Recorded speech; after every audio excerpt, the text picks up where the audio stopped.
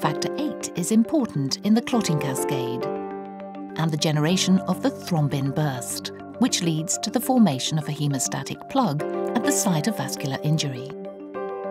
Following injury to a blood vessel, activated platelets aggregate around the site of the injury.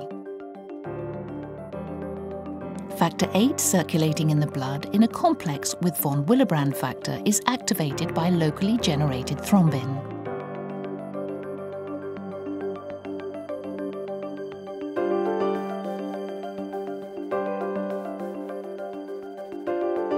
On the surface of the activated platelets, activated factor VIII forms the tenase complex with activated factor IX. This complex activates factor X. The activated factor X then forms the prothrombinase complex with activated factor V.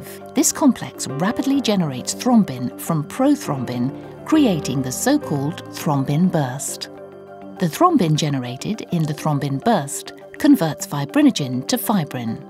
The fibrin is then assembled into strands of fibrin polymers. These polymers trap platelets and red blood cells to form a stable haemostatic clot, sealing the injury site in the blood vessel wall and leading to the cessation of bleeding.